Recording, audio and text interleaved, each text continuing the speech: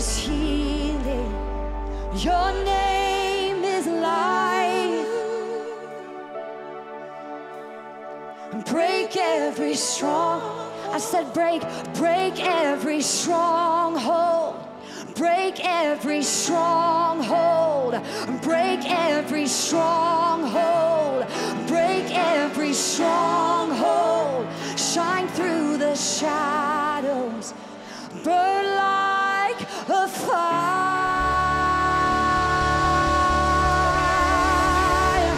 Burn like a fire. Burn like a fire, Jesus. Burn like a fire. Burn like a fire, Jesus.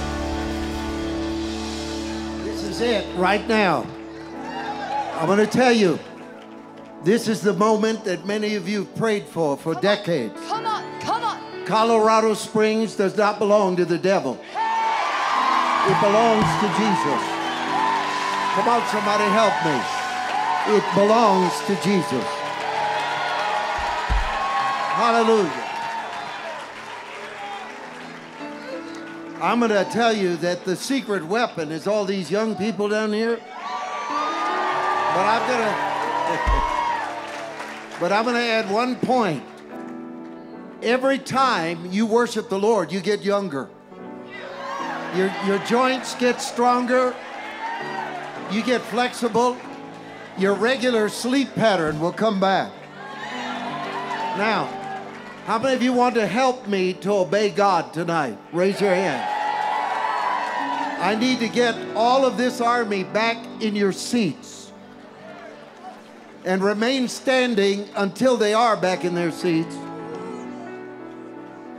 And if you've been saving a seat for someone, because we've got people waiting to get in, we may need you to move in tight. And we just can't save seats anymore. We have a revival problem. We're in a revival. We have all the revival problems. The local businesses that you parked in may be towing your car away. We don't want that to happen to you. So you may need to go and take care of that. But somebody save their seats. Make sure if anybody has to leave, they can get back. And our workers, every last seat that we own, let's make it available right now. Now, before you're seated, everyone look at me.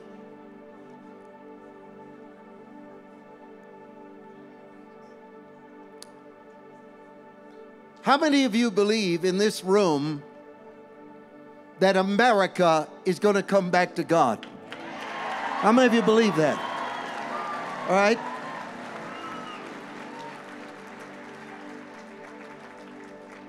I'm going to say some things that many of you are not ready for. And I pray you will get ready, because I need you to be ready to open your heart for the truth. Ground rule number one. Many of you in this room will undergo a mystical, inexplicable transformation in your heart. A force, look at me, a force is going to go to work on you. And that's going to change your mind, your direction, and your priority.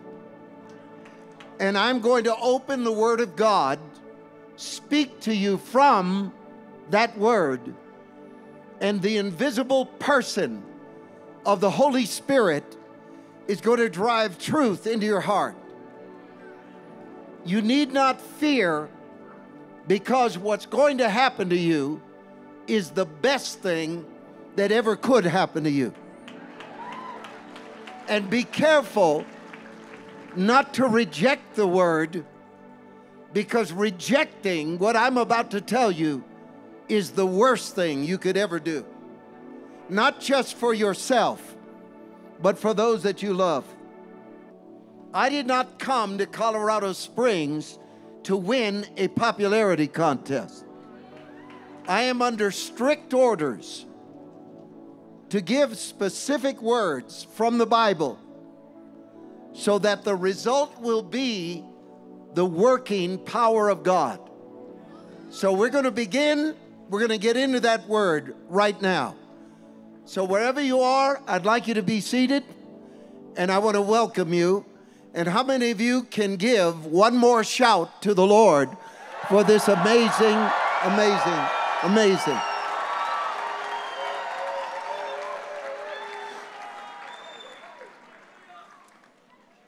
We want to welcome thousands of people that are watching by live stream right now. They're watching on several platforms, and there's no telling who may be watching. But I'm going to welcome you, and I'm going to tell you that the same rules that apply to this audience apply to you. You may not come forward in this tent, but I'm going to have you do it in your hotel room, in your bedroom, in your dining room, in your classroom, or you may be watching in a bar. I love it when it's like that. I don't know how many bar parties I have ruined in my ministry since I discovered live stream. But it's been a blessing. A few seances too, by the way.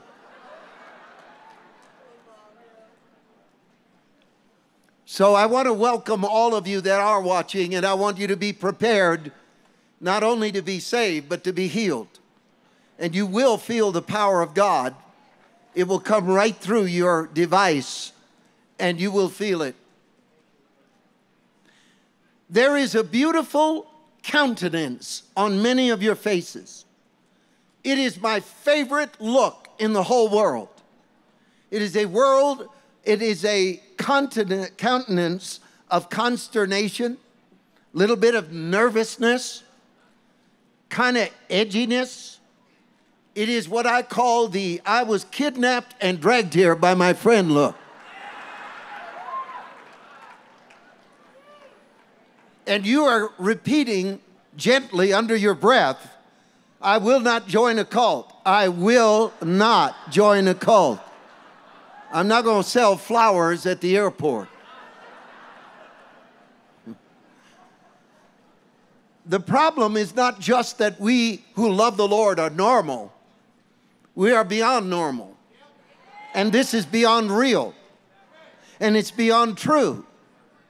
It's truer than true and more real than real. That's why Paul said, I am not ashamed of the gospel of Christ, because it is the power of God to everyone who believes, and to the Jew first and then to the Gentile. We begin by reading from the book a story. And I'm going to tell you a story very quickly and why it's important. When I was in college, back in the year 19, none of your business, I had been saved in San Francisco, and I went to Redding to go to college at a small community college there. And I was 200 miles away from Mexican food. I had to exist on food and water. And my mother, who is in heaven, raised 8 children in the inner city. Amazing. She could make a chili relleno that would give you a vision of God. Look, her sauces were indescribable.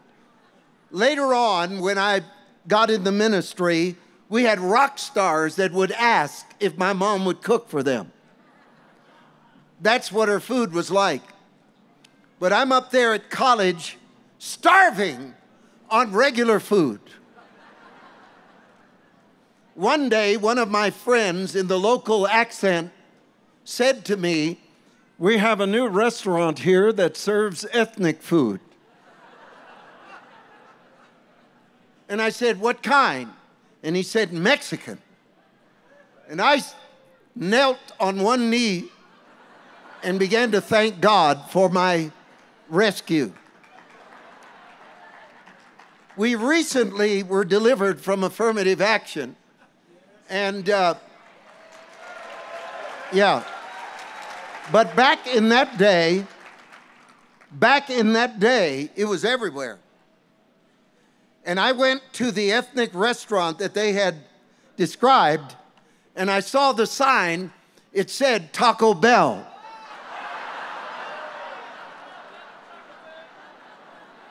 And the boomers will understand what I'm about to say. That what I'm going to love is the bewildered look on the young faces. I looked at that. I didn't think it was a restaurant. I thought that we Latinos finally had our own telephone company.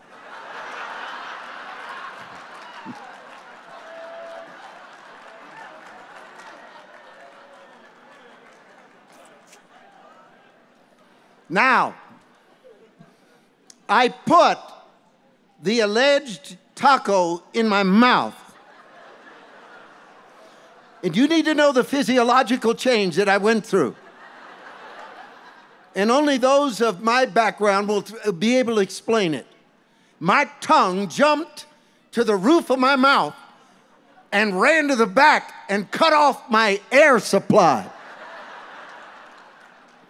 And I could hear my tongue threatening me, saying, "You either spit this out or I'll choke you to death."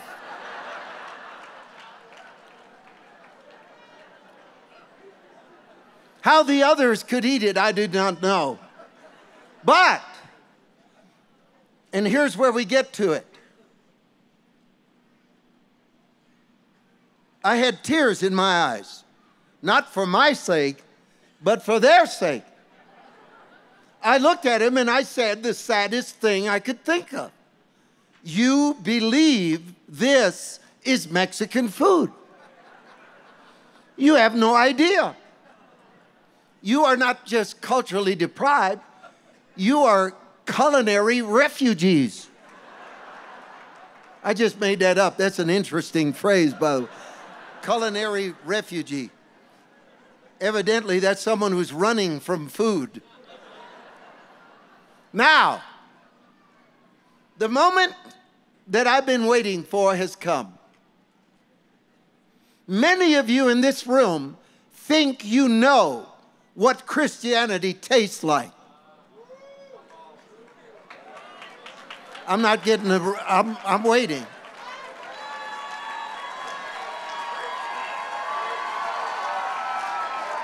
No. You have no idea how far from religion knowing Jesus really is. I need some help with that. You have no idea how far from it.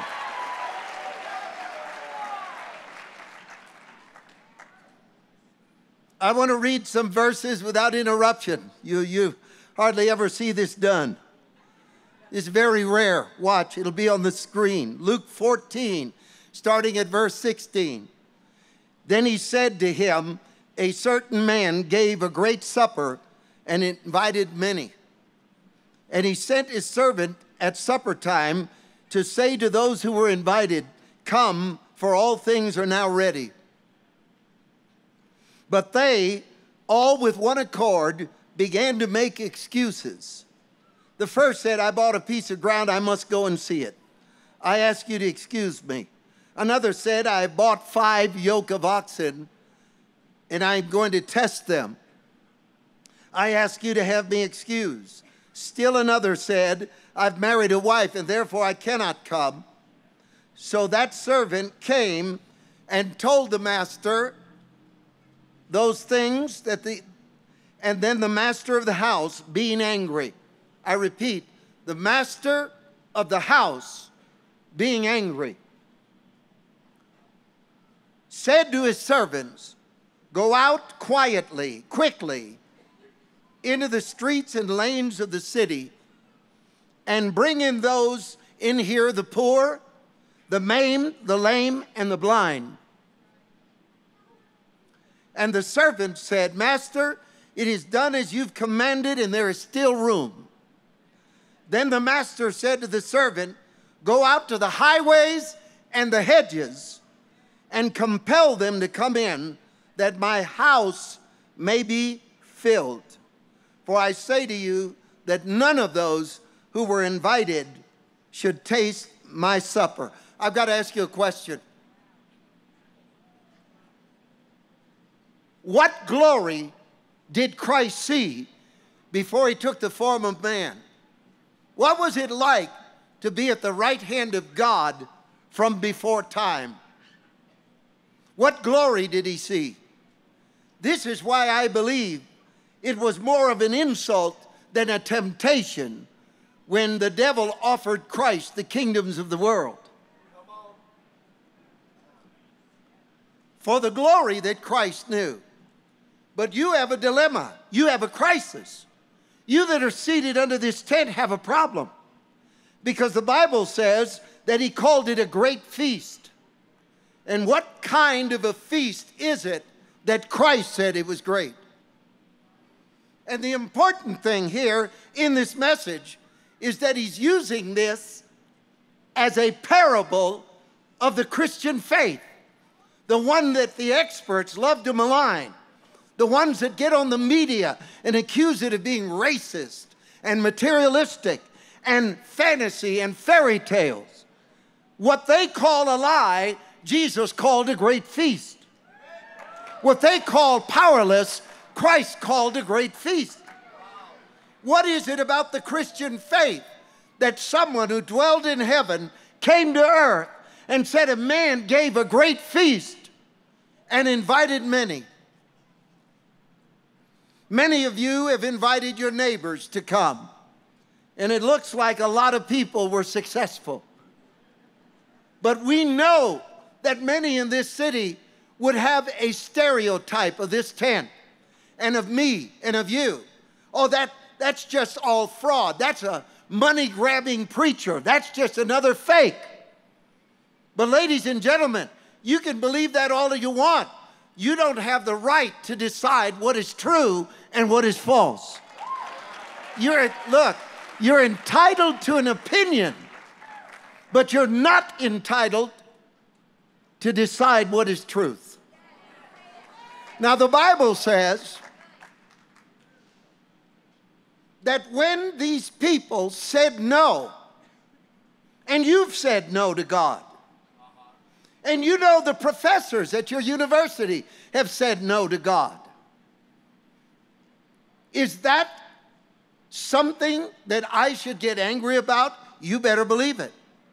I'm standing here right now. I'm going to tell you, I wish those professors would talk to me. You bullies. You know, I'm not one of your adoring students who needs a grade.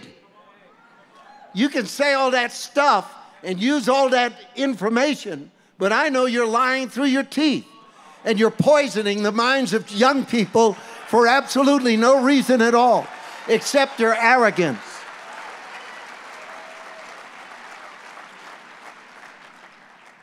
I said that in love. Actually, I just love to say it. Here comes the next part. Why was he angry? The Bible tells us the man who put on the feast was angry. Why was he angry? And I want you to listen to this. And it is critical that we understand it. He was angry at what they thought was better than the banquet. There's one name I want to mention, and I care about her. She's an American. She's a legend. But I'm going to tell you, I cannot believe what Oprah thinks is better than Jesus.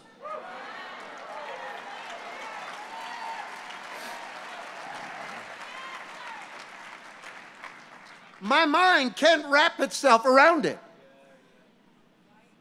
What is at the table of the Christian faith? What is seated at the table of the Christian faith?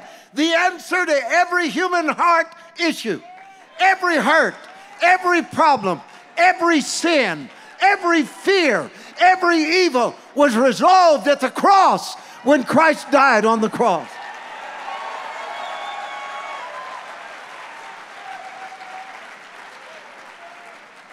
How can you think that humanism is better? Every city in America where woke is dominating, where the idea that there are multiple genders, the idea that Christ is not really the Son of God, the idea that government and not God ought to rule man's freedom, everywhere that experiment is in progress is a hellhole and a nightmare.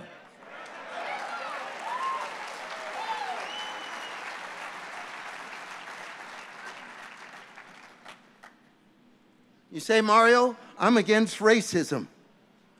I'm trying to solve the racial problem. Look at me. Mario, I'm trying to solve the race problem. And you left Christ out?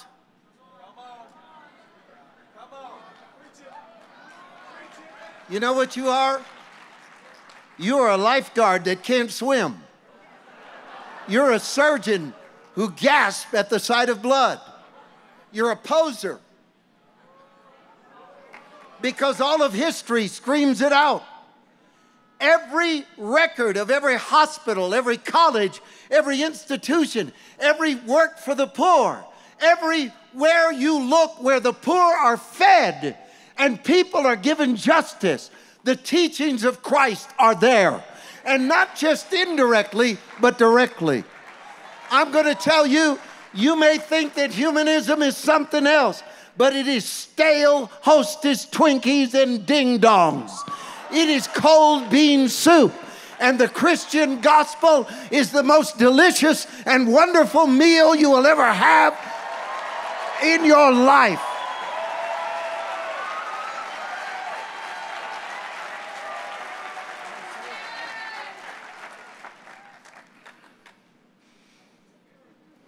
You want women's rights? Not really if you leave Christ out. You want children to be safe?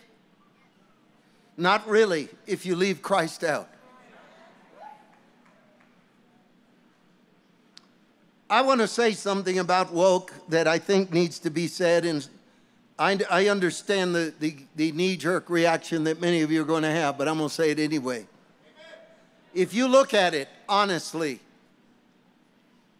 the banquet table of woke and the banquet table of Christianity. Woke will not allow itself to be evaluated. It will not permit an opposing viewpoint. Words must be erased even from classic books that have been written. They got to go back and get rid of parts of Hemingway, because woke is such a disorder of the mind that if you are open in the least to a narrative that might make woke look untrue or ineffective, if anything would arise that would make the idea that your drug use, your philosophy, your dream catcher, your guru, your meditation is in some way or another inferior to the power of Christ, it can't be considered. It can't be open. It must be canceled. It must be erased. Why is that? Now let's go to this table for a moment. There's a moment that identifies the Christian faith in a way that nothing else possibly can in my mind. And it came in a prayer of Christ. When one day he was praying, he said, I pray not that you take them out of the world. I thought to myself, there's a few times I wouldn't have minded an escape. But don't take them out. Don't take them out of the cities. Don't take them out of the institutions. Don't take the Christians out. He said, but keep them from the evil one.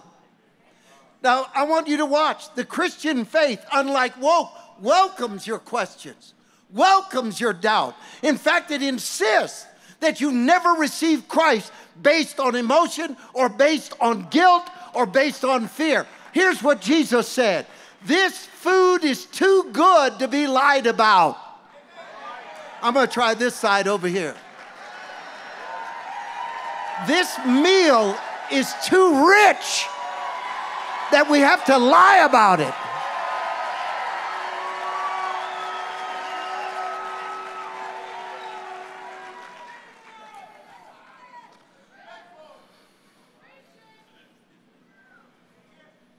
We aren't going to kill you if you draw a picture of Jesus.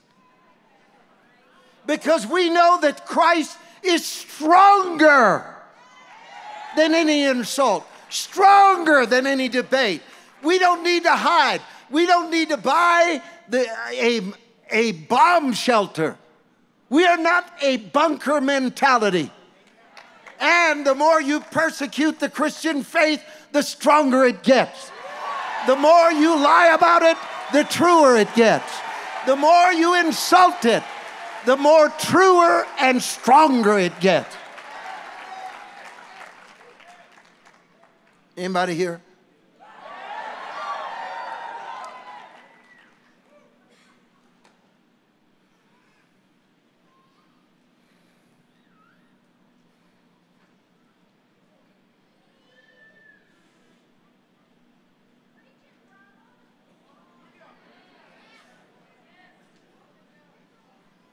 There's a moment in everyone's life that a horrible emotion creeps over them. I've settled for something less than what I could have had. It was Tennyson who said that regret is the cancer of life. You've settled. That's why the man was angry. I can't believe they think this is better than the Christian faith. So one day I received a letter in the mail when I was working as a spiritual leader at the University of California, Berkeley, leading in the Jesus movement, a student revolution. And I was invited to debate in Wheeler Hall the prime sociology professor of Berkeley. He had written 5 books. The man was noted for his intellect. And he wrote me a letter and said, I want to debate you on Christianity. And I balled up that letter and threw it in the garbage. And in the air, the Holy Spirit said, you're going to go and debate this man.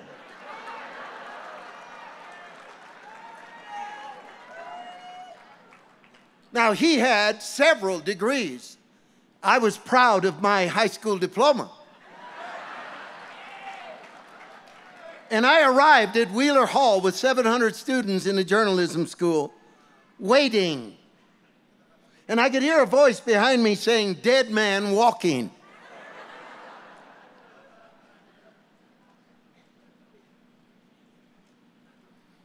And I had obeyed Luke 21, where it said, don't prepare anything beforehand, because I didn't. I didn't know how to prepare. So he went on and brought up every corrupt pope, brought up every false evangelist, brought up every argument, did everything he could. He mentioned Nietzsche. He talked about all of the French infidels. And he went on and on and on, ladies and gentlemen, and then stopped. And when he had hermetically sealed and surgically destroyed the faith, he said, it's your turn. I walked up there terrified, a blank slate. How many of you would like to know what I said? Okay, tomorrow night at 6:30, right here under the... I prayed and I prayed.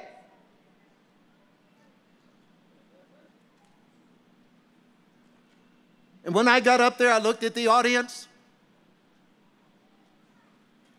I said, God, I got nothing. You need to help me.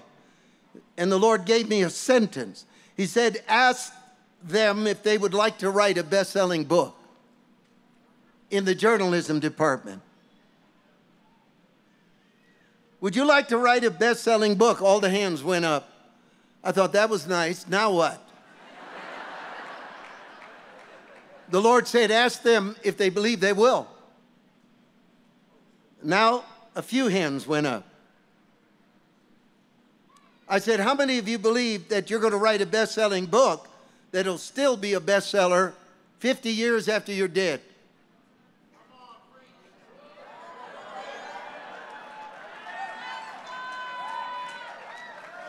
Then I began to tell a story within a story.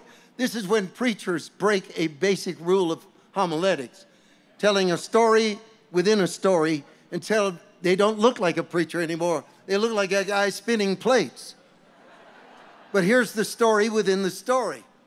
That year, Scientology had bought a great deal of land and built a cavern and taken all of the writings of L. Ron Hubbard and lasered them onto a plate of titanium.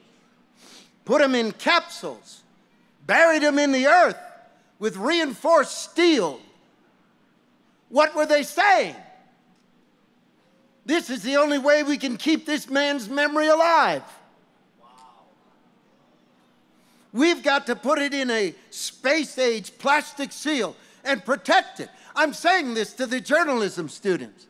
I said, Scientology believes that L. Ron Hubbard's words won't last. But I'm going to tell you, Jesus never wrote a book. But he said someone would. And he said as long as the sun was in the sky and the moon went around the earth, that his word would not leave the mainstream of the world. I'm going to say it. Heaven and earth will pass away, but my word will not pass away. I'm not having enough fun yet. Heaven and earth will pass away, but my word will not pass away. It is still the #1 bestseller in the world. It is still the #1 bestseller in the world.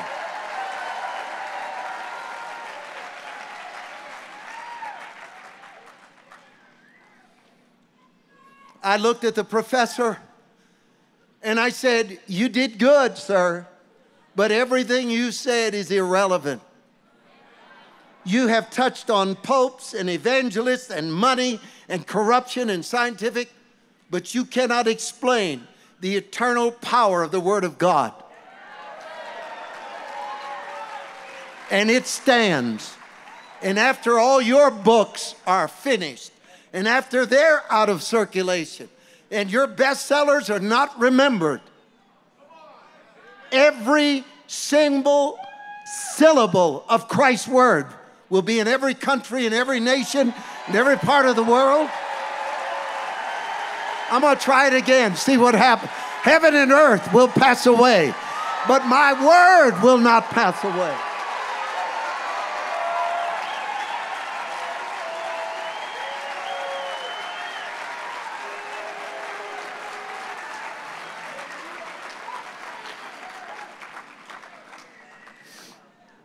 That is why there is nothing more despicable than a modern Christian preacher who doubts the inerrancy of the Bible. That's why you are a disgusting traitor to us. In fact, it was Matthew Henry said in his commentary of Matthew 24 that one traitor inside of the barracks is worse than 1,000 persecutors on the outside. And I'm going to call you out. You're a pastor, you're a minister, and you told people that the Bible is not the Word of God. Shame on you. Shame on you. There's not even words for the shame that's on you. Having said all of this, on this important night, the banquet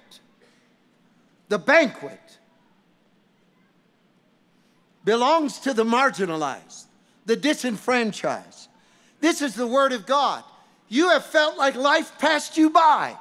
Everybody else got invited to the main events, but not you. And in this story, there's a romance, because it's the leftovers, the forsaken, those who are not loved, not in, never have had a shot at what everybody calls success, that were first to sit at a table and eat something that the wealthy were deprived of. Now, is that an attack on the wealthy? Not in any way, shape, or form. Because some of the poorest people I know have money. And it is a yawning poverty. And this city reeks with it. I'm from California. I grew up in San Francisco. I know what hollow wealth looks like. And it's this madness I can't come to Christ because of this thing. So one day, I got on a jet, and I was invited to sit in first class. And since I'd recently discovered Word of Faith, I looked at the flight attendant and said, I receive it.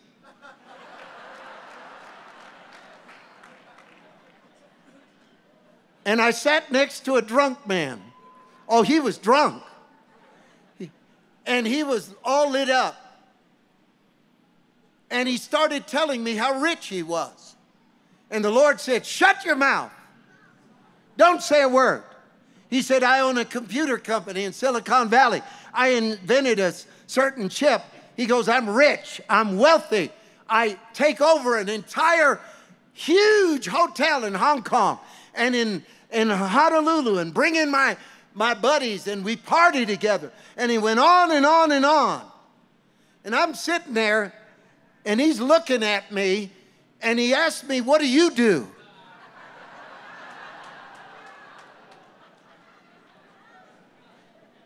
The Lord said, be quiet. I just nodded. And he went on and on and on. I said, listen, I can tell that you're not wealthy like I am. You're an upgrade. And I looked at him and I knew he was drunk. And I've got to tell you, I'm Latin and I'm German. Wow. So the Latino side of me said, kill him.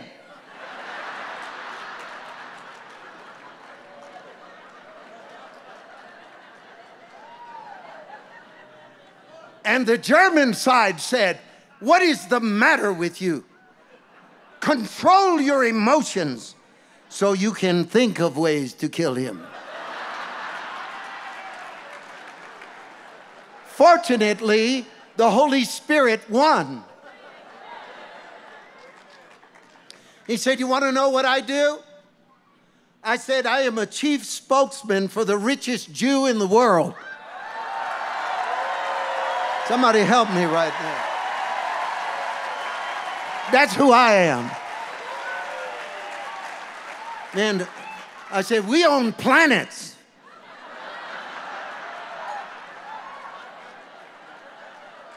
We beat Elon into space. His eyes got big. Then he said, you're a preacher, aren't you? I said, I am.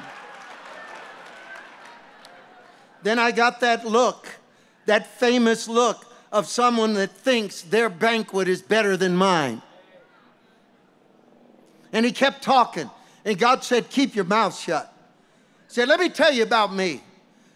I have 2 sons, paid their way through Stanford University. On their graduation day, I bought them each a Ferrari. They jumped in, drove off. I haven't seen them in 2 years.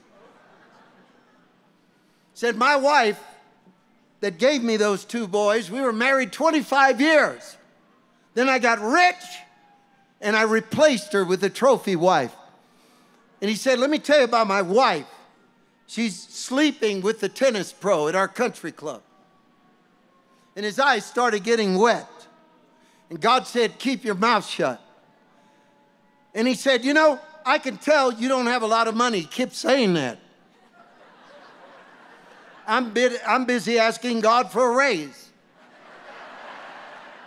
I'm trying to figure out what it was about me. And then he keeps talking, and he keeps talking, and he keeps talking.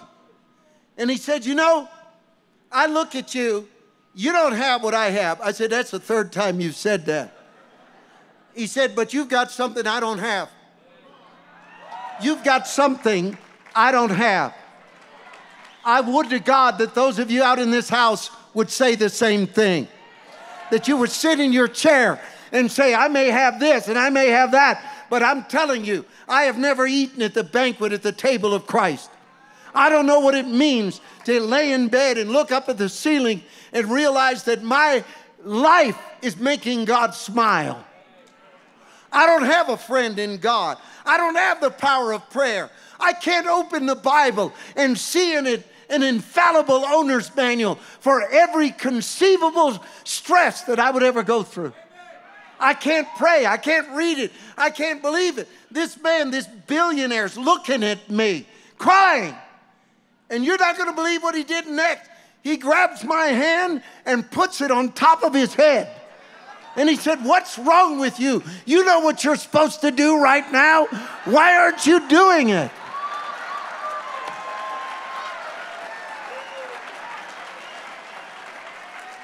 The child of God carries the presence of God with them.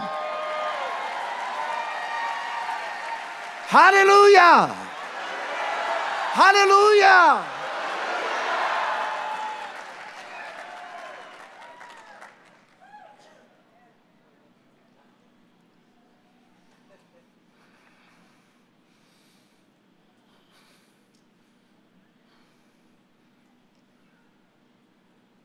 At the end of our story, the master of the house says to his workers, "You've asked them to come in. You've pleaded with them to come in, but my house is not yet full. I want you to go out again." And this time, and he used a very special word, compel. Compel. It's an extreme word. And it is interesting to me that one of the most convicting things that could happen to a preacher is to wake up one morning and realize that in his sermons, he has taught, he has persuaded, but he is not compelled, which is the most extreme measure of asking someone to get right with God. In the book of Acts, chapter 2, it gives you a license for a long altar call. It gives you the right to a long altar call because it says, "And with many other words did Peter say to the crowd, 'Save yourself from this corrupt generation.'" You know what this generation is doing to you, young lady? You're not thin enough. You're not pretty enough. You're not tatted up enough. At any moment, you could be last year's TikTok reel. This is a world that is cruel. This is a world that chews you up and spits you out. And the man at the banquet said, "The food is too good and the need is too great. Go out again." Recently, of all the publications in the world that could have done something despicable, the Rolling Stone magazine, not far from here, by the way, did the ultimate infamy by taking a movie, The Sound of Freedom, and insulting it. This is what woke does. Under no circumstances can our narrative be questioned. And even if we see a movie about children being saved from sexual slavery, we still have to insult it because it goes against the narrative. It may find the kink in our armor. It may find the weakness in our hold on people. Speaking of child abduction, you wake up one morning and there's an Amber Alert on your phone. You see a picture of a little girl. She's been taken. And by some strange and mystical coincidence, you're driving by a park and there is that little girl at sunset on a swing by herself. Her kidnapper, her enslaver, is not near her. And for a moment, she's free. Now I'm going to ask you what you're going to do. Are you going to get on your phone and say, "I just want to report to you that I think maybe I've seen that little girl"? Are you going to say, roll down your window and slow down and say, "Young lady, what you're doing is not safe. You need to go home to your mommy"? And I've watched it. I've watched ministers apologize in their altar calls.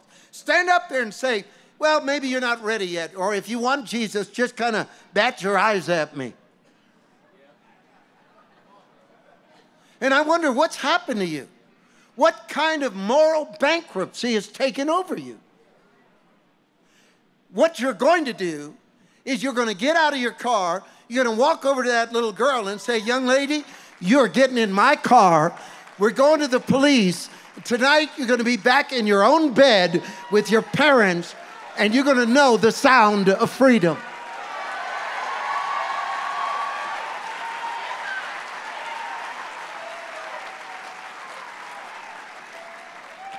And that's what I'm saying to you. I'm loud, I'm abusive, I'm overbearing.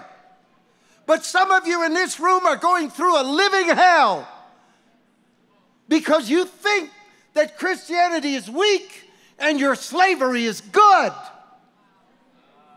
And the Bible says in that day, they will call darkness light and light darkness. You're doing it.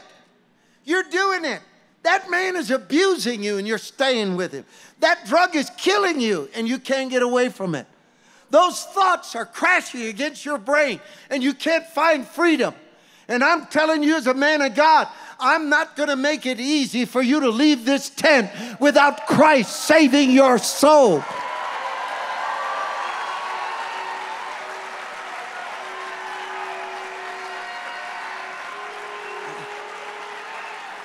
I'm going to compel you. I'm going to beg you. I'm going to constrain you. You don't understand the love that is waiting for you.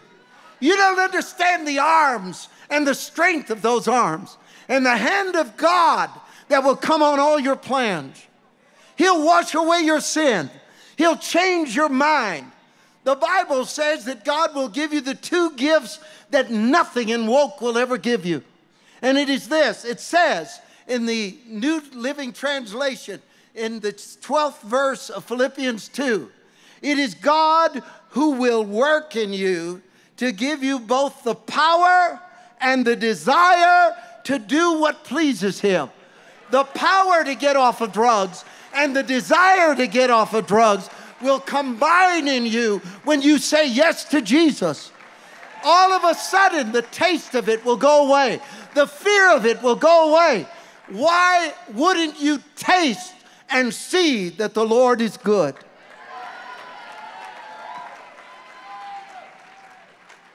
Close your eyes right now. It is at this moment that a preacher will look at an audience and say, the choice is yours, heaven or hell. And they don't know that they're only partially correct. Because the choice of heaven and hell, while it's real and true, is not the hell that you'll be in when you die, but the one you're in now. The pain you're in now. The hurt that you're in now. You're not thinking about heaven, you're trying to get through the day. And God is waiting to give you power and life and joy. Do you think that anyone in this audience, if you were to respond to Christ right now, if you were to ask Jesus for a new life, and I'm going to tell you who the saddest case in this room is. You're in church, you own a Bible, you believe in God, but you've dabbled with it. And since you never repented, you've never seen the active ingredient launched in your soul. It's been downloaded but not activated. It's sitting there unused, no power. The Bible said they have a form of godliness but deny the power of it. That's 2 Timothy chapter 3, verse 5. Now watching what I tell you, you don't have another day to make this decision. This is not a gift you go home and think about. There is nothing left to ruminate, discuss, evaluate, or look at the pros and cons. There's no downside. The only danger is that you would wait and not respond. How can you help me to have a miracle in my life, Mario? How can you help me? I'll help you by asking you to let me pray with you a powerful prayer that will invite Christ to take over your life, your choices, your existence.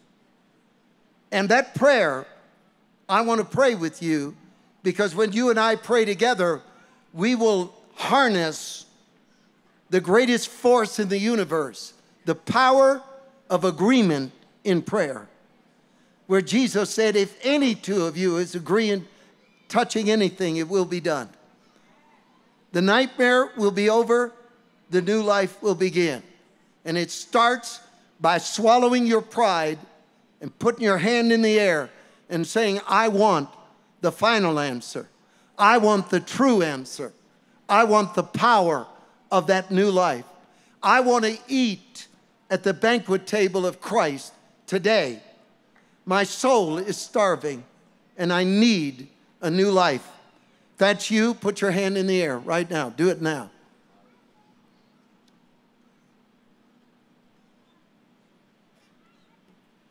If you think that you're the only one, believe me, you're not.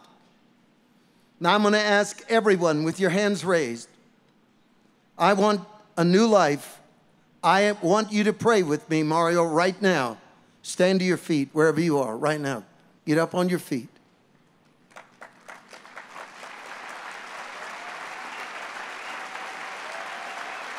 Stand up. Stand up.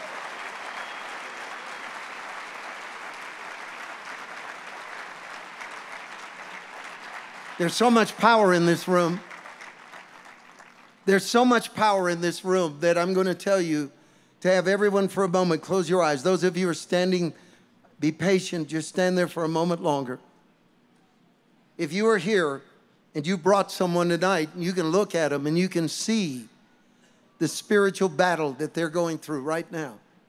And you could tip them in favor of truth and a new life by just humbly leaning over and saying, would you stand for that prayer and let that man of God pray with you if I stand with you?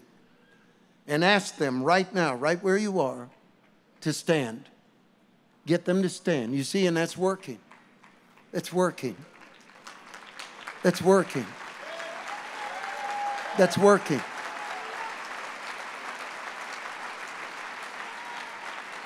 Anyone else? Maybe no one asked you to stand, but this is what's happening to you. All over your heart and mind is the sense that you know you should do this and you don't have the courage. Father, in Jesus' name, break those chains and let them now be set free in Jesus' name. Mara, I know I should have stood up and I didn't. Stand up right now. Wherever you are, stand up. Do it now. Do it now. Do it now. Over here. There are several of you over here. Do it right now. Now, all of you that are standing, find the nearest aisle and walk to the front right now. From wherever you are, get out of your seat and come to the front. Start walking right now. We're going to wait for every one of you. You're coming to Christ. You're leaving slavery and fear behind. Right now, if you're still on the valley of decision, get up and join these that are here.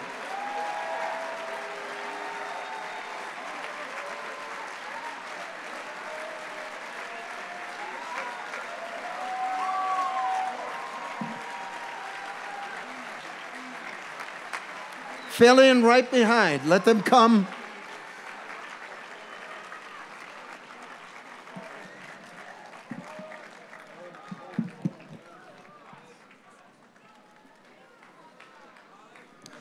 How many of you believe that we should wait for more? Let's wait for more. Let's wait for more. Come in. Fill in right over here.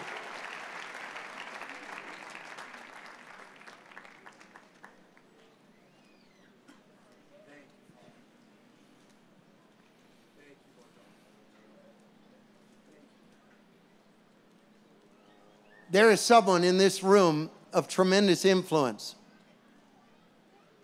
And Satan is screaming in your ear of the persecution you're going to face with your visibility in social media if you turn to God. And I'm telling you, it's not worth it. That threat is so hollow and so meaningless that you need to not even consider it. You need to come here and join this happy group. You need to be a part of it, wherever you are. Now,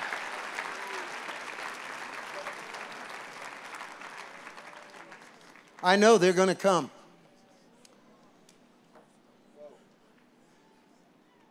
Even though there are so many of you that have come to the front, God sees you as an individual, as if you were the only one up here.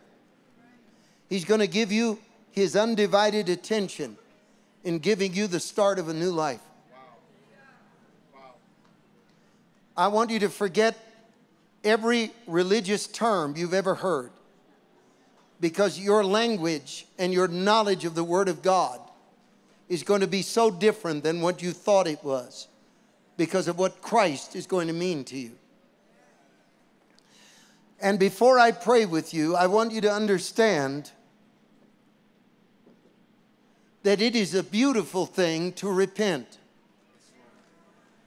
It is a beautiful thing to say, I have sinned, and I've hurt you, God, and I've hurt people, and I've lived for myself, and I know I have. And now I'm done with that, because all it's done is hurt me and hurt others, and it's left me empty. And I need to become as a child again. I need childlike innocence again. Bow your heads and close your eyes. Now, I knew they were coming. Now, why does the Bible tell us that we need to pray certain words? It's not any kind of a chant.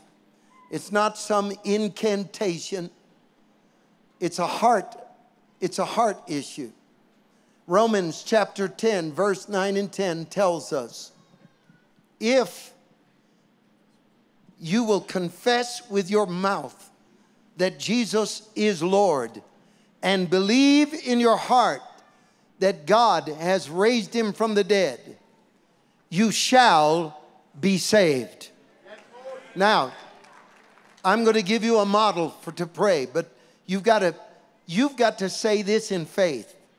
And you've got to say it as if it was your own original words. I'm just going to help you.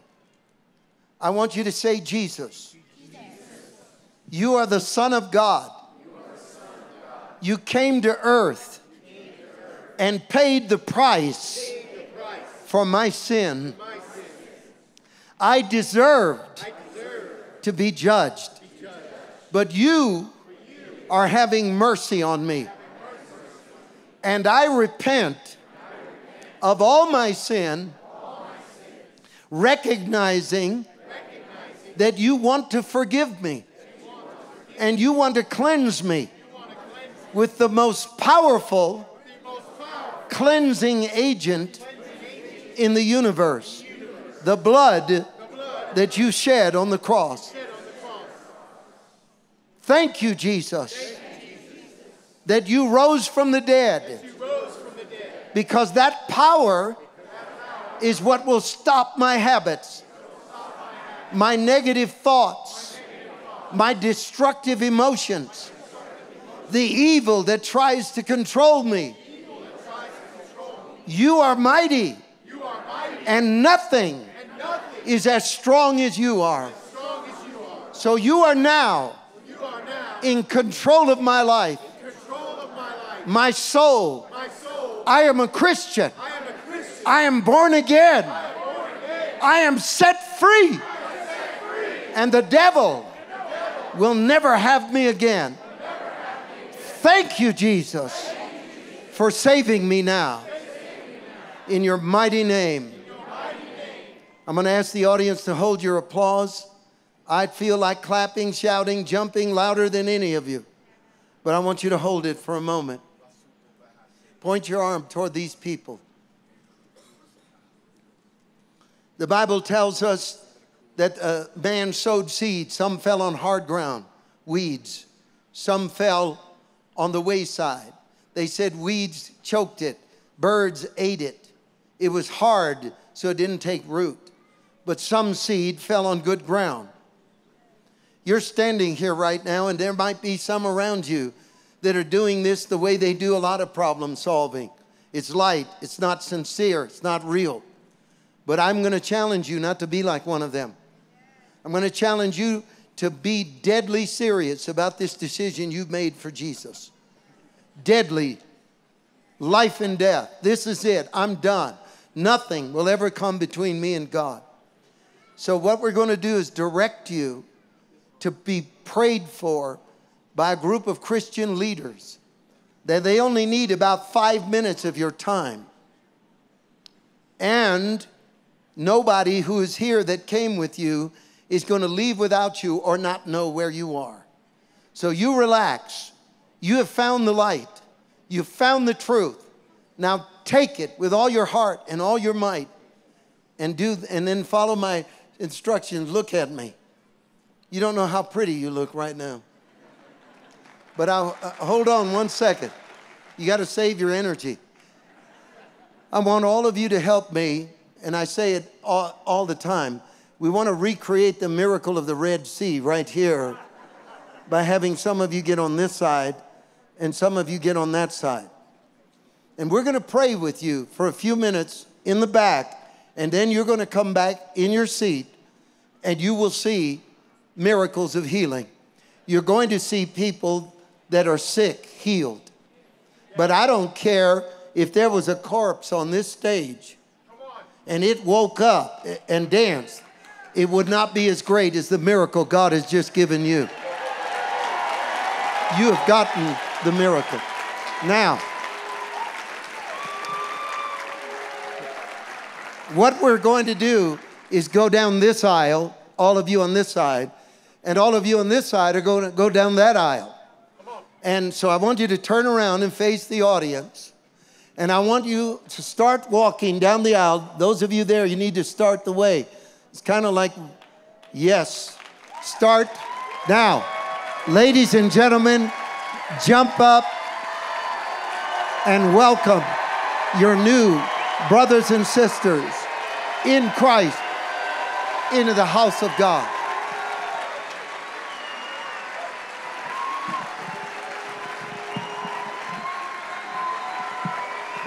Come on, love on them. Love on them.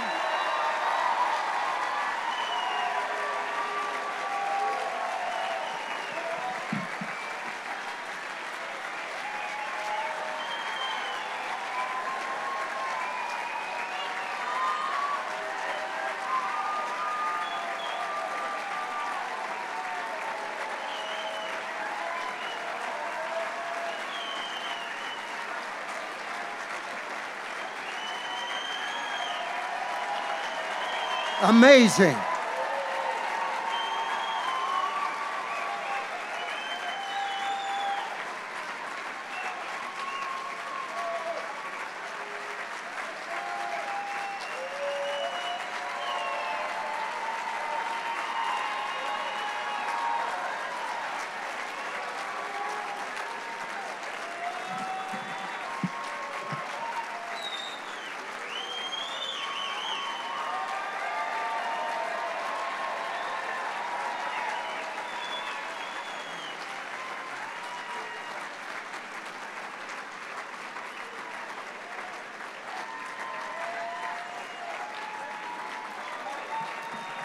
Once again, ladies and gentlemen, how many of you are thrilled with what the Lord has done? Hallelujah.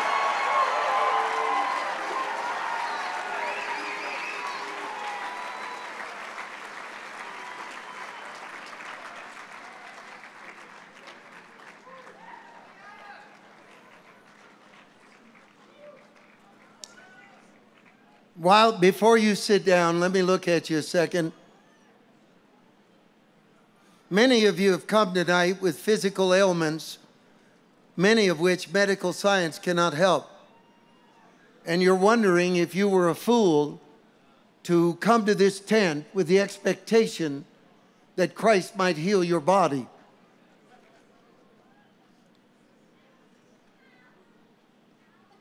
The answer is that I cannot heal any of you. But be that as it may, how do you explain the thousands who have been healed in our tent crusades? And the explanation is about to be given to you. How many of you remember at the very beginning of my soul-winning sermon that I cautioned the audience that a mystical force was going to work on them and work on their heart and change their direction? For those of you that are seeking healing, you have to hear the same thing. Can't be cynical. You can't stand there and question and oppose the power of the healing virtue of Christ in the modern era. The Holy Spirit wants to come to your side right now and begin to touch you and remove your cancer and remove your illness and set you free. What he will respond to is an honest cry for help. And one thing that activates God, I've found, is when someone says, "Have mercy on me." It got rid of Bartimaeus' blindness. And it is an act of mercy.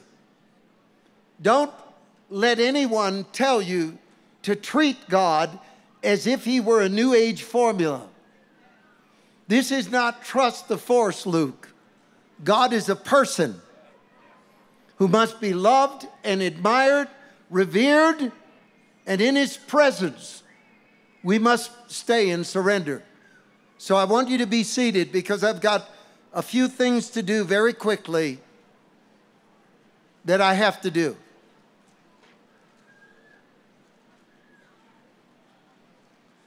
I'd like you to look at Acts chapter 8 for a moment. How many of you believe that if we stop the meeting now and go home, we can say this was an astonishing night? But how many of you want more? Raise your hand. How many of you want more?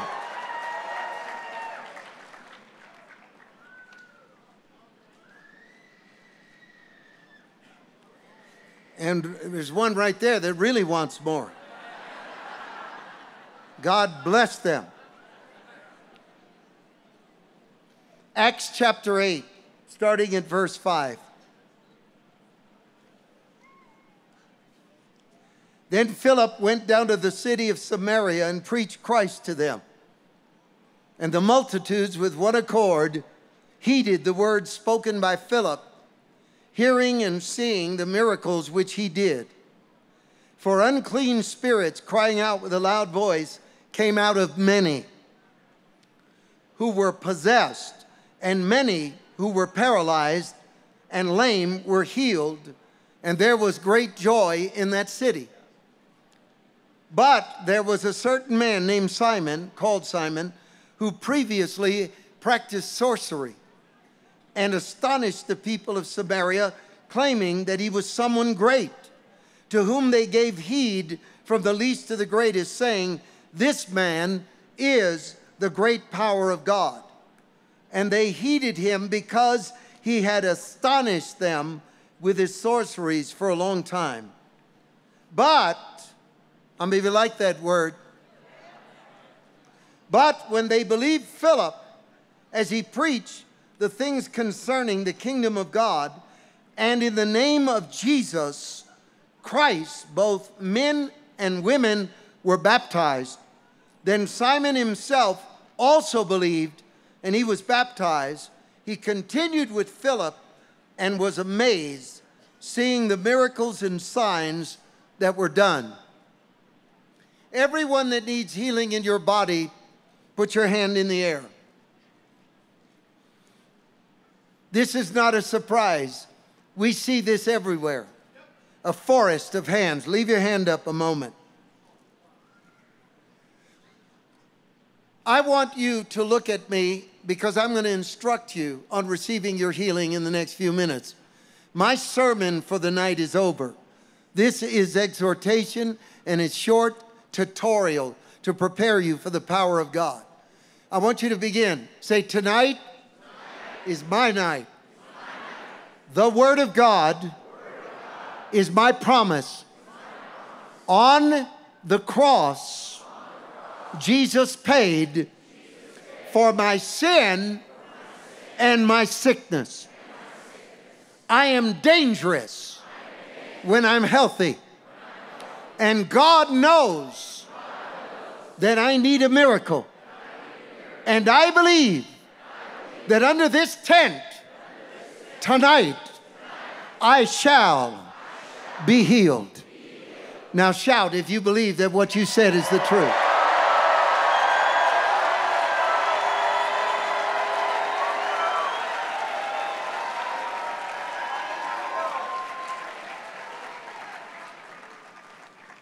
Ladies and gentlemen, in the verses that I just read was a nugget, a secret.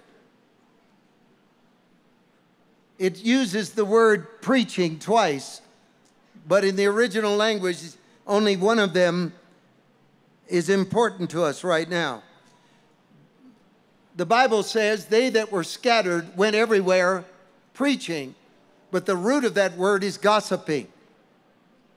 It meant that where they went, they were sharing on a personal level and a testimonial that they had been saved. So they are gossiping the gospel. So the other word is proclamation. And Dr. Luke borrowed it deliberately from a military term that was quite prominent at the time. There were many tyrants that used the same proclamation, whether it was Caesar Augustus or Alexander the Great. They would sometime lay siege around a city, cut off the water and the food. Then they would wait till desperation set in the city. And one of the ways that these tyrants stayed in power is that they had minimal blood loss of their soldiers in war. And the people of the nation that were controlled by them, whether Rome or the nations under Alexander, saw that their sons would come back alive. It enhanced their power. It galvanized their strength. So every once in a while, they would use emissaries dressed in white robes to walk into the city and read a scroll to the city fathers. This city now belongs to Rome or Alexander or whoever. And if you surrender, you'll be fed. Your children will be educated. Your lives will be spared. But if you don't surrender, not one of you will be left alive. And that was called a proclamation. A lot different than what we know it to mean. So the Bible said that Philip went down to Samaria and proclaimed Christ to them. And what he was doing, and a preacher should do this, you better listen. I'm not just talking to you, Philip said. I'm talking to every demon in this town. And I'm reading from the Word of God and telling you that you are formally evicted. And you must leave, you must pack up and get out. Somebody help me right now. Anybody here?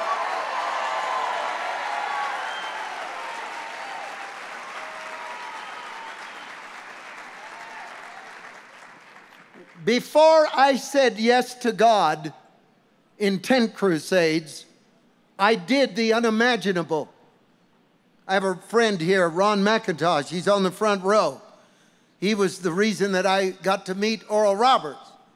But before I bought my first tent, or excuse me, had my first tent bought for me, since I have never bought a tent.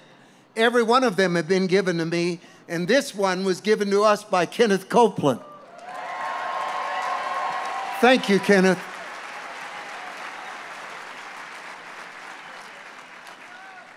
Now, what are you trying to say? Before I went out in Crusade ministry, I began to read about the 50s tent crusades. I looked at all of them. I looked at what they said, what they did, how they operated. And history has been unkind to them. The healing revival of the 50s was infinitely more powerful than any church historian is willing to admit. So many of the Pentecostal churches in the South owe their origin to a tent crusade. And I'm going to tell you that whether it was an A.A. Allen, whether it was an Oral Roberts, I read about how they prayed, what they did, and where they went. And I needed to know because I knew I was walking in to danger. How can you stand in front of people and promise them a miracle? And I began to notice something very strange. The audacity that they all had. What was going on with these men? I'm tame. I'm probably the tamest tent evangelist that you'll ever meet. And if you go back and look at these videos of the 50s, you'll go, you're right. These men would punch someone in the stomach that had cancer, pick up somebody that was paralyzed, throw them off the stage. They'd be healed in the air.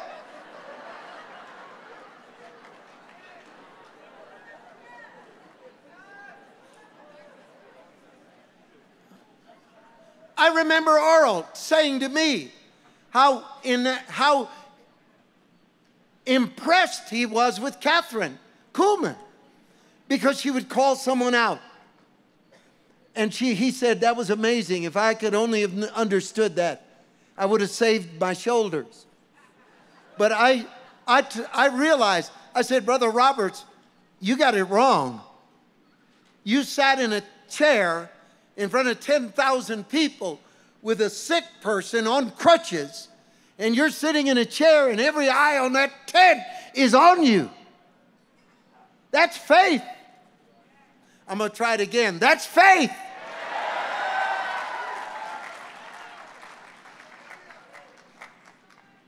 I read A. Allen's book, The Price of God's Miracle Working Power. And again, he's controversial. But I've come to be a kinder person in my old age. And let me tell you something. I finally figured it out. They didn't preach Christ, they proclaimed him. They didn't walk into a town and say, is anybody offended?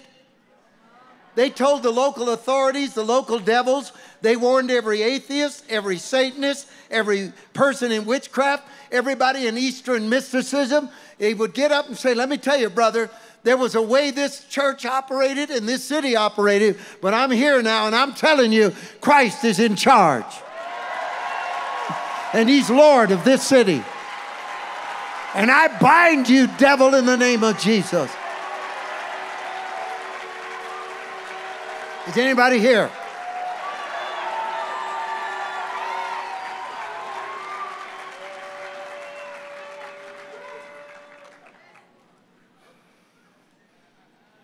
The reason the demons cried out is because Philip did not fall below the order that God gave him.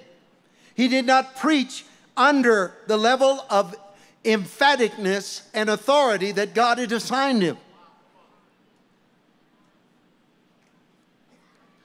We have so many people that we can talk about that had tents like this and miracles that were amazing. And that era has returned. It's returned.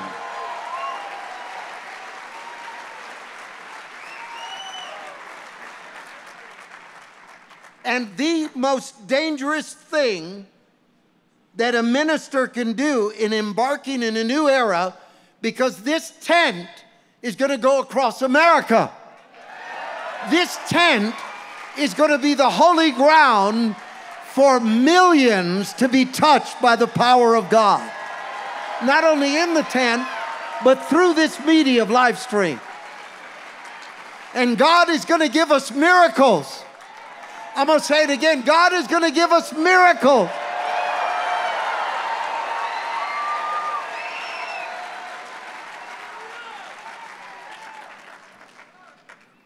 The greatest threat to the new thing are those that are in love with the old thing.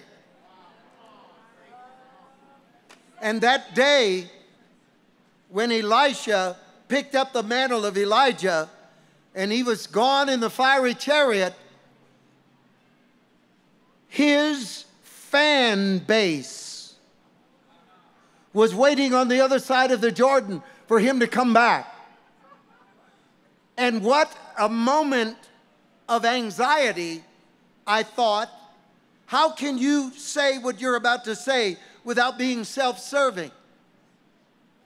How can you stand in front of people and say, I believe that the anointing for the miracles we saw in the 1950s, that were creative miracles and powerful miracles, are going to begin to happen under our tent? For the glory of God. For the glory of God.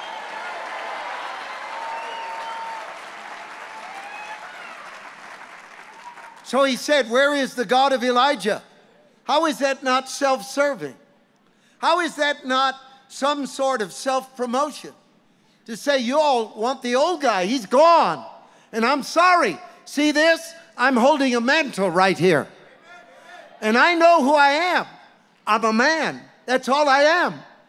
But I didn't come to this town to be one more milquetoast, lukewarm, ashamed and apologetic evangelist. I'm going to stand here right now and say, devil, get out. Devil, get out. Devil, get out.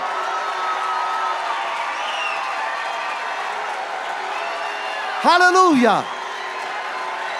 Hallelujah.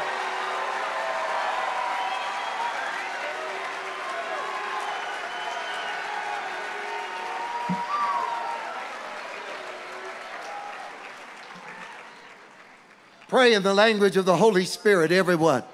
There's so much power under this tent right now. It's incredible. Don't look at your watch. Don't worry about the time. What happens if in the next 5 minutes you see something you've been waiting all your life to see? Pray louder. Pray louder.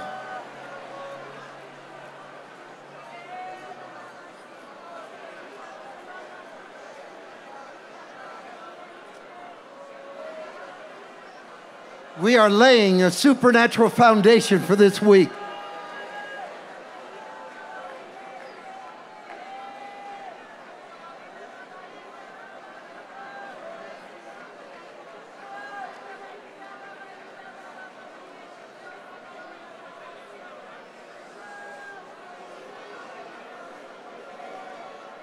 All right, the anointing of God's power is flowing in this room. I bind cancer in the name of Jesus. Cancer. I want everyone in this building who is battling cancer to stand on your feet right now. Battling cancer. Stand up right now.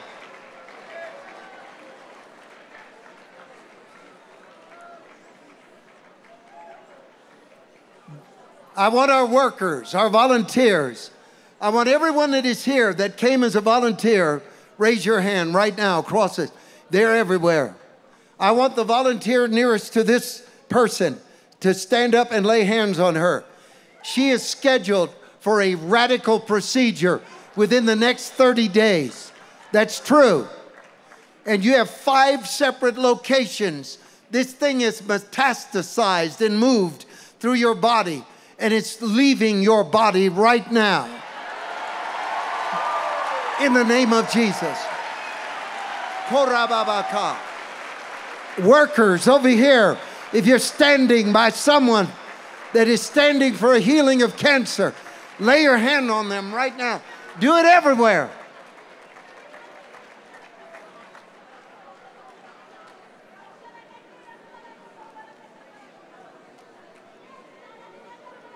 Power of God is flowing.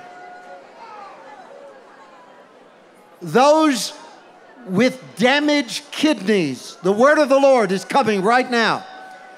Your kidneys are diseased. Stand up right now, wherever you are. Stand up. I have kidney disease. Obey the Lord. Obey the Lord. You're going to see something you have never witnessed before in your life. Kidneys are being restored. Miracles are happening. Creative miracles. Supernatural, undeniable touch from God. I want my workers to go and find those that are standing with kidney disease and command a miracle. Look out, it's getting stronger. Paralyzed limbs are loosening right now. Paralyzed limbs, spinal cords, backs, legs. It's happening in every corner of this tent. If you need healing in your arms and legs, stand up. Workers, go over there where they are. If God has healed you and you can walk, start walking right now. The power of the anointing is too strong in this room. There's no doubt that God is working.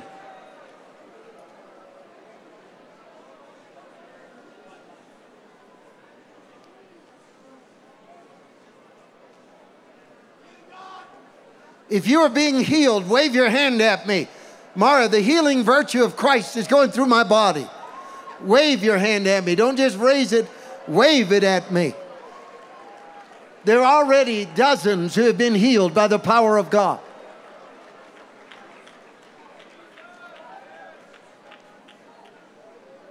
Heart disease and diabetes.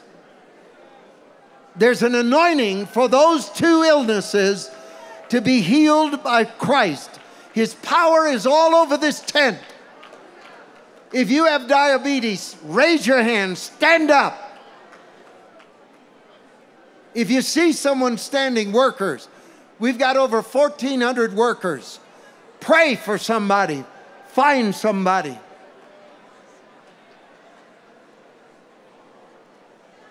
Sindolo koria rekeseso. Glorious power, glorious anointing, glorious power.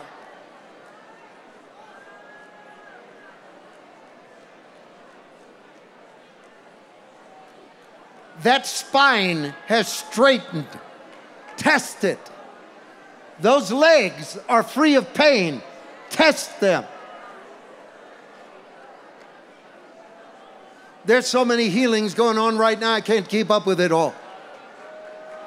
Now, migraine headaches are being healed by the power of Jesus. Raise your hand, wave it, find someone.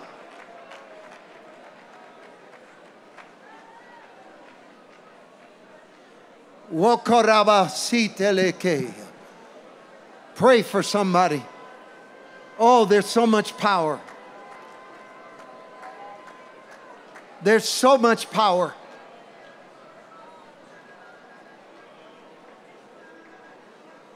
Intestinal diseases are being healed right now. Raise your hand. Let someone pray for you.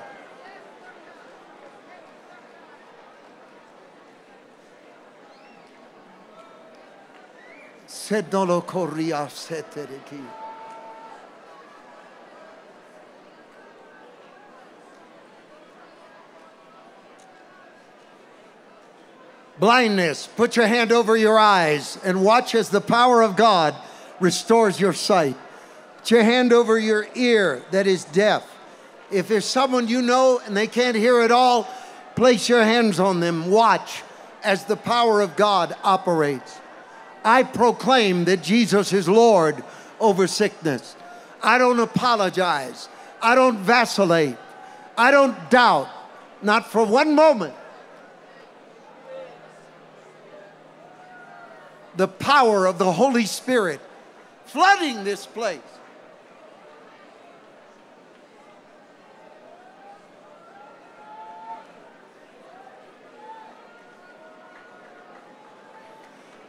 Now it is lungs, respiratory disease.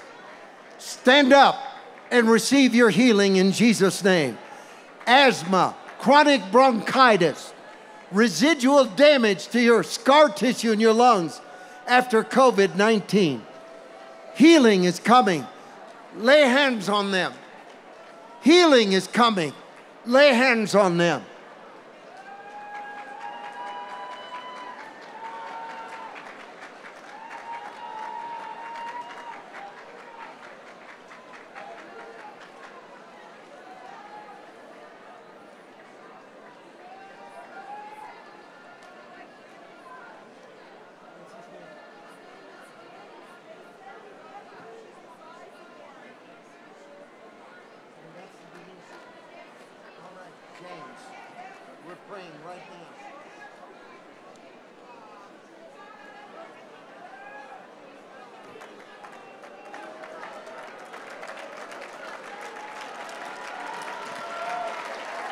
There are people that are getting up and walking that couldn't walk before. There's pain leaving people's bodies. Paralysis, blindness, sickness, disease. It's all being healed by the power of God. See, I'm up here, but you all are being used of God right now. This anointing is on you. I don't need to leave the stage. The power of God is so strong. Ladies and gentlemen, trust me, the testimonies that are going to come out of this service are going to amaze you. How many of you feel the presence and healing power of Jesus under this tent? You feel it right now. You know it's true.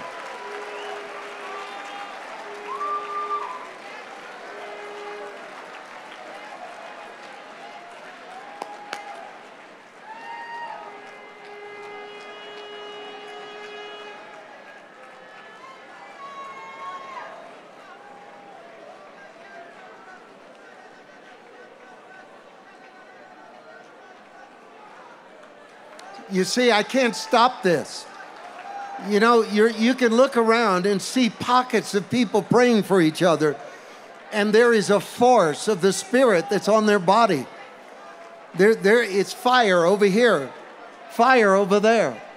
I mean, I could ask for control of this meeting again, but I would have to answer to God. There's too much happening right now. It's too real. We got to let this flow. We've prayed too long. How silly would we look that we fasted and prayed for God to take over and disrupt the power of the devil and then have it happen and then we stop it. Get in the river right now, wherever you are. Let the Holy Spirit overwhelm you.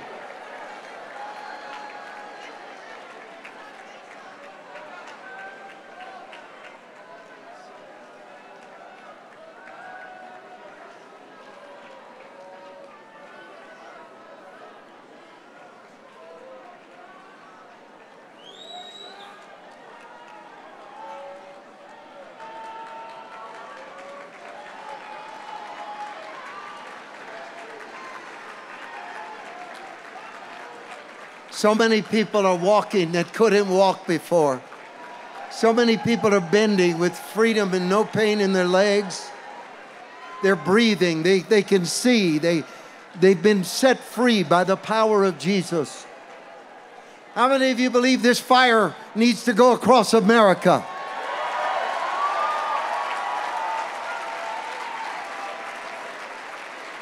Healed, healed, healed in the name of Jesus.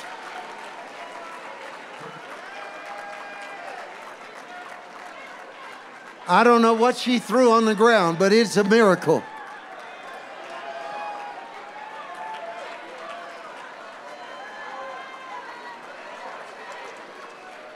Some people are running around the tent.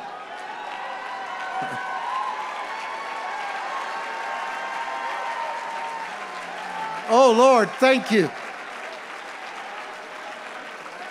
Spirit of revival, the spirit of awakening, where it isn't about a man or a woman, it's about Jesus.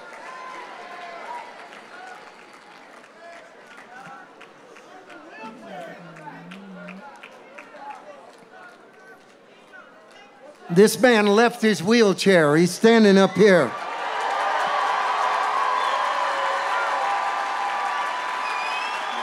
They're helping him, but God has touched him, and there's no doubt.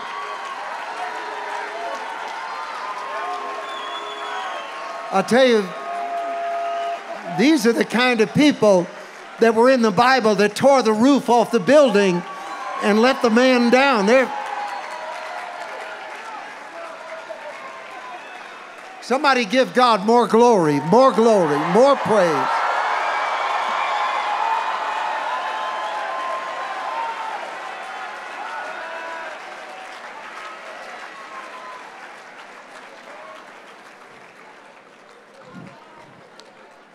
Now, the only reason I'm going to have you sit down is I reserve the right to make you stand up again. Because when an outbreak and a disruption by God happens like this, you don't stop it. But I want you to be seated for a moment, and I want all of you to witness this. I'm waiting. Everybody's almost back in their seat. But let me ask you something. Mario, I was healed by Jesus, and I want to give him the glory for my healing. And I was healed just now under this tent, and I want to give God the glory. Stand up. Who are you?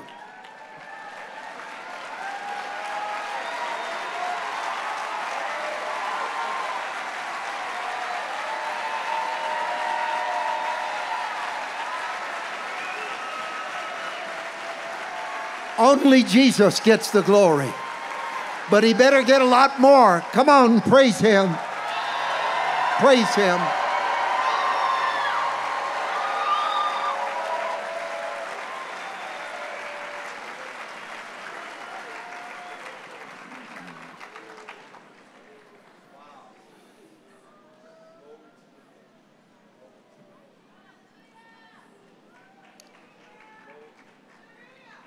I want to make some closing remarks here before we unleash this army on Colorado Springs.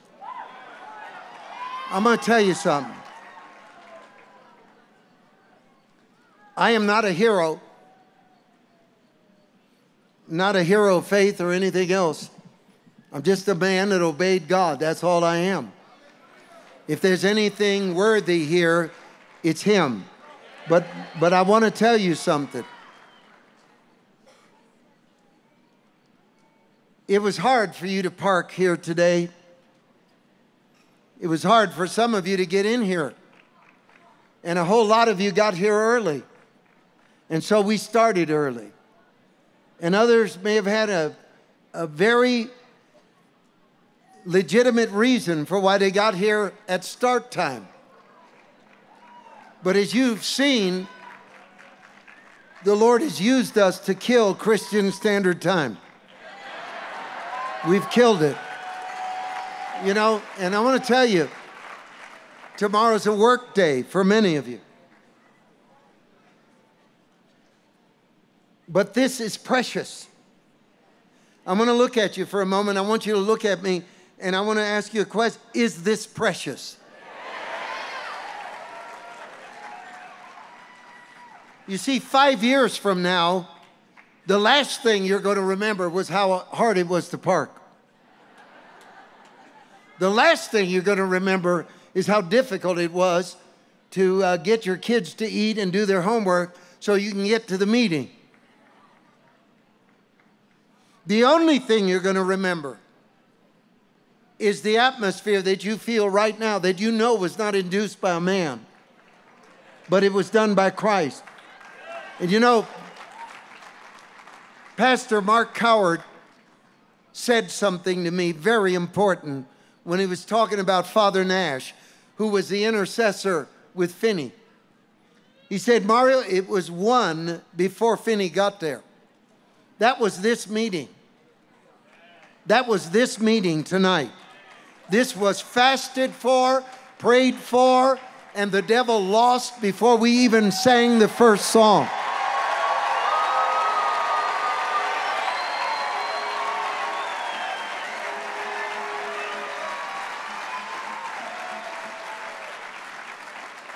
So now comes the telling moment.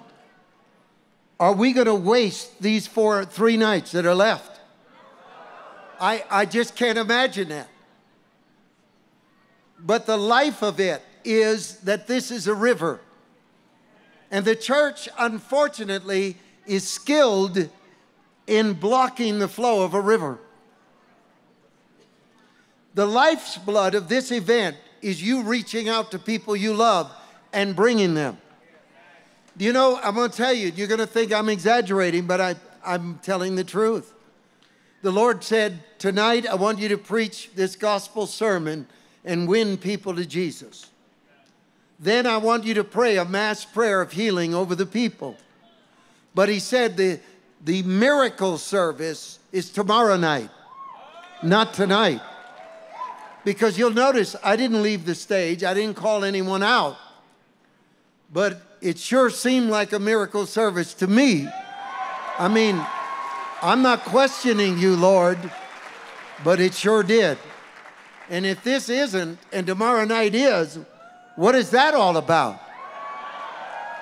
But imagine if someone you bring tomorrow night were to be healed the way we saw tonight and last year, where they go to their doctor and they have incontrovertible proof of their miracle. Then we are going to be outside of the swamp of commercialized and prevarication and lying and cheating in ministry. We can do this with integrity and be Bible-based. Now, I need you to reach your friends. I need you to understand how important it is. Now, we can get more chairs. And I don't know about you, but it's getting pretty nice right now. And you all have had a lot of rain, and God kind of stopped it for this tent meeting. Now, if he's going to do that, the least we can do is cancel what we got going and be a part of this. And that, by the way, includes the Fire and Glory tour that begins tomorrow. And in a moment, I'm going to introduce a very, very dear friend. And he's coming up now, but I got one more thing to say. My staff gets mad at me because I don't announce my books. So therefore, I have 3 books. Buy them all. 2 of them I know you need to get is the new one, It's Our Turn Now. And the second newest book is Do Not Leave Quietly. Now, those books are normally $15 a piece. Tonight, you can buy both of them as a bundle for $20. But wait, there's more. You know, they say that on TV. I always want to say that in a meeting. I have autographed all those books. So you can buy them, and I've signed them. And why? It's a gimmick to get you to buy it. Thank you very much. That's it. Now,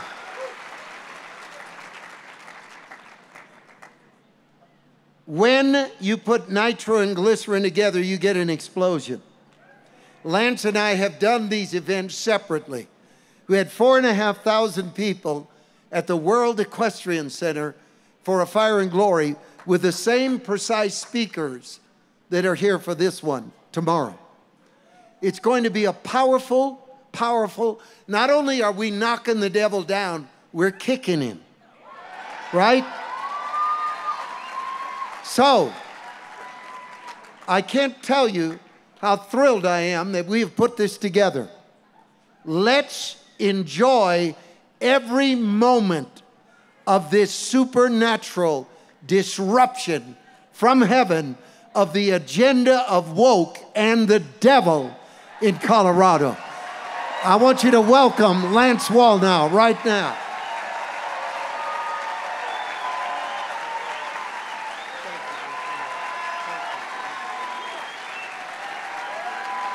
Mario Murillo. That man is a national treasure. So here's what you can expect. Tomorrow morning, for 3 days, we're going to be here. This was originally going to be just evenings, and then Mario called me. He said, I feel like this is going to happen like it's happened in a couple of other places we've been. I think there's an explosion that's going to take place. So when you have supernatural signs, wonders, evangelism, preaching like this, the atmosphere gets set, but there's an accelerator anointing for your own growth. And that's what happens at 10 a.m. tomorrow from 10 till 1. We have just like 3 hours where, bam, we just go after prophetic teaching and the supernatural. I think it was the first day in Ocala after we have 1,000 people. Like, you'll see, it's amazing. Every night the altar's like that. I don't know where they're coming from. It's like every night. Some nights I've seen Mario take 2 altar calls. I'm thinking, where are they coming from? But sure enough, there's thousands of people respond. So what we ended up doing is we pray for them the next day because it's brand new, it's fresh. So it's time to get them filled with the Spirit. We had something like 800 people filled with the Holy Spirit. It was like an upper room on steroids. And when that happens, and you've got fresh believers being filled with the Spirit, it changes the whole atmosphere. So I don't know what exactly is going to happen tomorrow, but I do know that 10 to 1 for 3 days. 3 days and 3 nights. Bam, bam, bam, bam. We're doing this on purpose. And it's funny, the thing about Mario's ministry that I found interesting, we were out in Sacramento, and he stopped taking offerings. This is unusual. He had a full tent. I said, well, why aren't you taking any offerings for your ministry? I mean, you've got expenses. He said, well, the budget's been met. So in reality, the budget gets met right there at the event. We don't sell tickets, and there's nothing wrong with that. I got friends of mine that have arena events, and you get VIP seats, and you get ticket sales. Very little you don't have that here, and you don't have product sales. I'm not going to be talking about any products, but you do have a supernatural moment when you can participate. I want to share with you this. In the Bible, in the life of a New Testament believer, Cornelius, I have an unusual verse that pops up for me here in Acts. It says, this man who wasn't a Christian, he was a seeker after God. He said, 4 days ago I was fasting. He was that hungry for God, he was skipping like breakfast. And about the 9th hour I prayed in my house, and behold, a man stood before me in bright clothing, and he said to me, this is an angel, Cornelius, your prayer has been heard, and your alms are remembered in the sight of God. Interesting word, alms. I like to look at these words and break them up. Eleamos une. Eleamos une. What does it mean in Greek? It means your works of compassion that you gave from a heart of compassion. In other words, God looks at your giving, and God listens to your prayers. And what makes this interesting, Cornelius, your prayer has been heard and your alms are remembered. It doesn't say God remembered his prayer, he remembered his heart of giving. The way that he gave, God remembered. So the prayers you're praying and the way that you're giving, you could say, come together in a kind of a merger before God, and God releases something to you. And I thought about this. I thought, I believe I've read that in the Old Testament. That's a principle, and it's in Psalm 20. The Lord answer you in the day of your trouble. May God defend you and send help from the sanctuary and strengthen you. May he remember all your offerings and accept your sacrifice and grant you according to your heart's desire and fulfill all your purpose.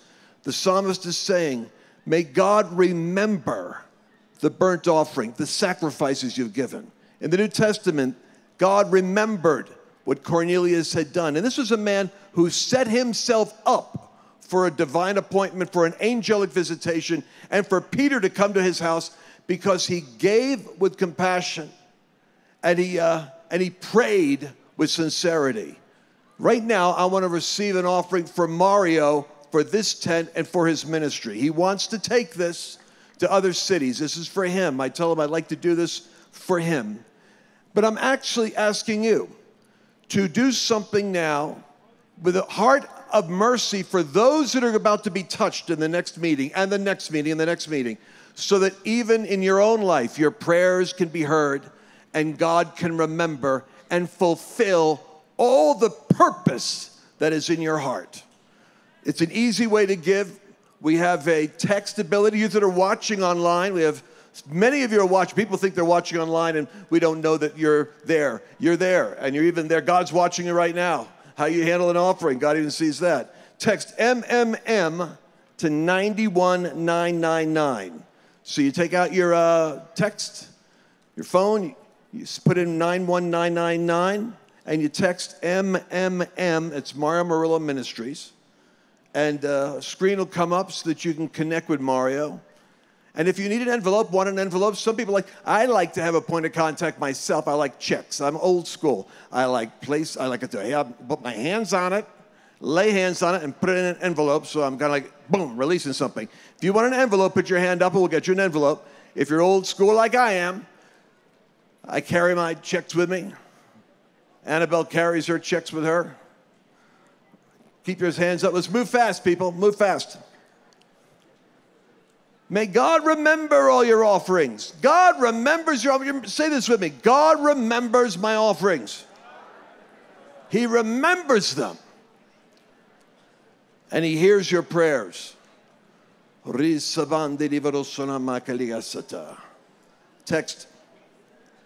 MMM to 91999. There's more divine appointments God has for you. If you got healed tonight, you're going to build your faith tomorrow. If you got strengthened tonight in seeing things happen, God wants to multiply faith in you so that you do these works.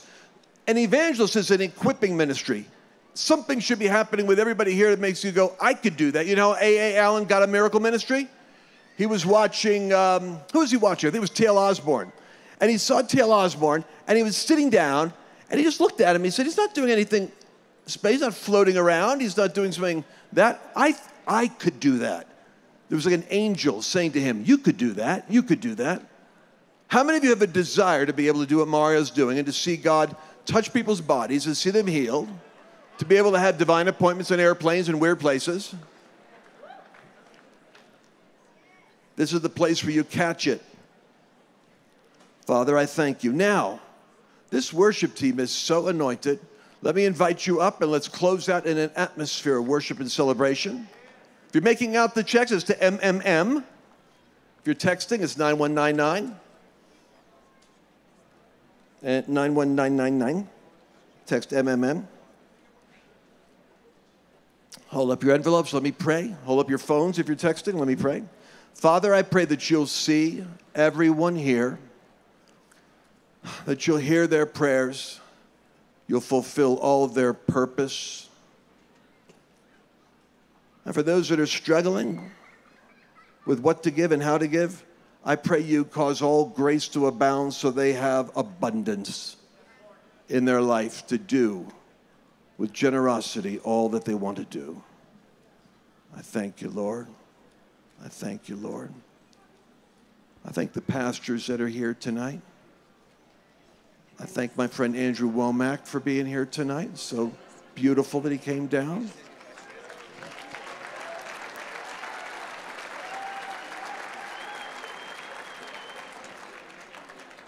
One of the things that God's doing is he's bringing the body of Christ together for a great end time harvest, and he's putting his own ministry teams together. You'll be surprised at the people that God's going to join together.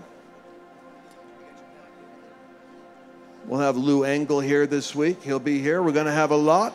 We're going to have a lot of people joining the great army, locking shields. Sister, take us into that beautiful place. Would you all stand up? Come on, just as we end, let's just go ahead and sing this out again. Father, I thank you in Jesus' name. You want to put your offering past the offering buckets? Let's wait till the offerings have come through. I love seeing all the youth, the zeal of the young worshipers.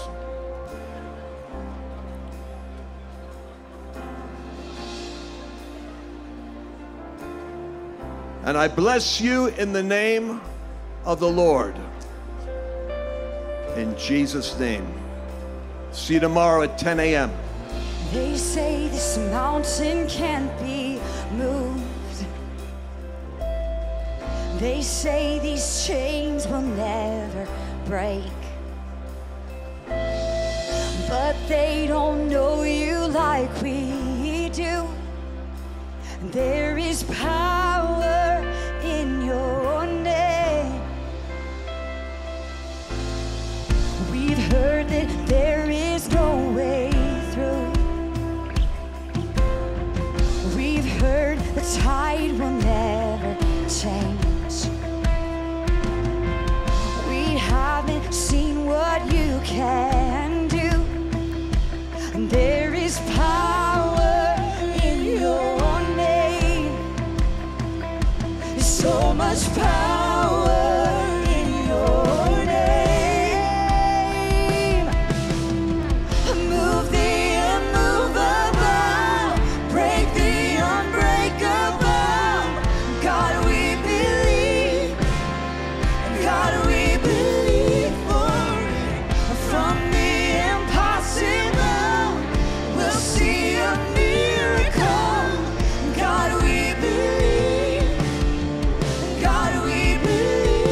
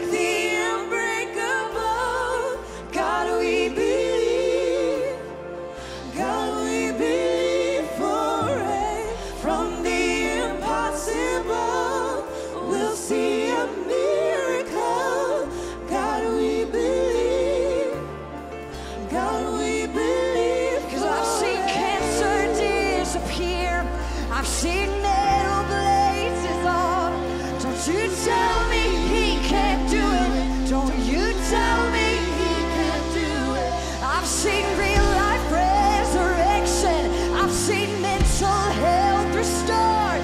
Don't you tell me he can't do it. Don't you tell me he can't do it. I've seen families reunited.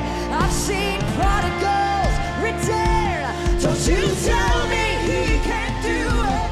Don't you tell me he can't do it. I've seen troubled souls delivered. I've seen addicts finally free.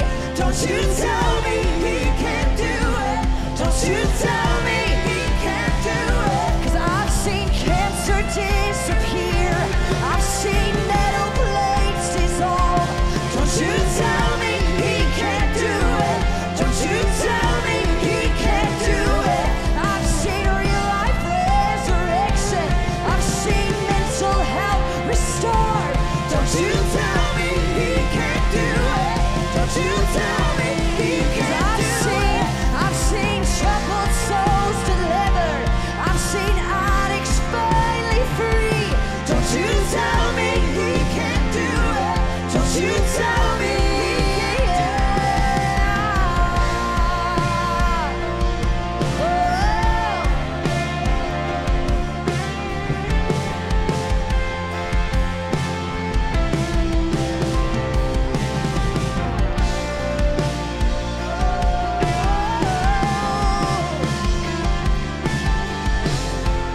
So one more time we say, move the immovable, break the unbreakable. God, we believe. God, we believe for it. From the impossible, we'll see a miracle. God, we believe. God, we believe for it. And everybody said amen and amen. We will see you guys tomorrow night. We are so looking forward to worshiping with you guys again. See you tomorrow.